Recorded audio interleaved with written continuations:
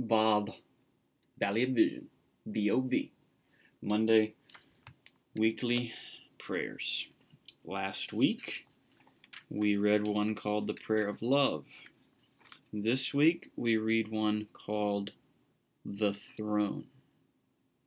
Another theme that sticks out to me in these prayers is a healthy fear of God. And I think that comes from what I said last week, having a right knowledge of God and knowledge of yourself. These have been really edifying for me to go through personally. Really convicting, but really, really good for my heart, mind, and soul. So let's even pray now, just personally, that God would make us prayers like this. Father, we've been reading through these prayers, and Lord, I'm just thankful for prayer, and thankful for prayers like this that express things that we cannot always put words to. God, help us to relate to you rightly and relate to ourselves rightly. Forgive us of our sins and free us to obedience, Lord.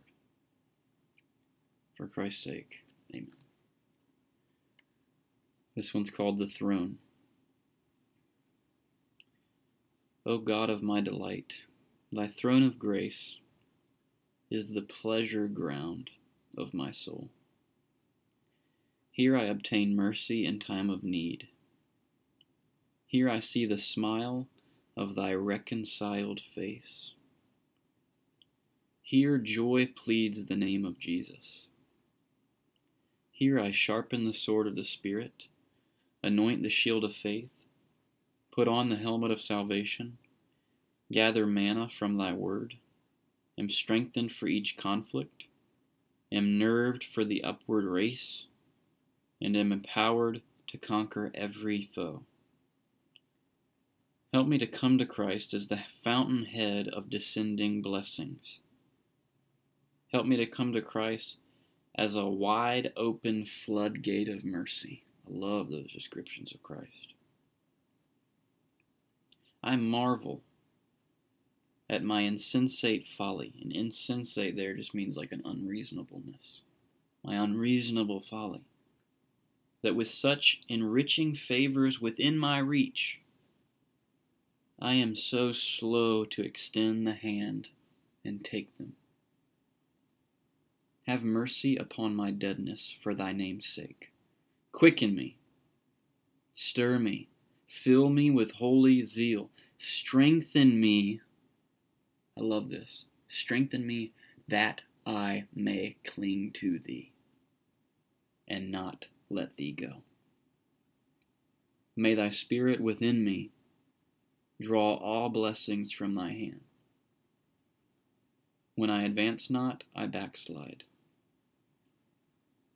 Let me walk humbly because of good omitted and evil done.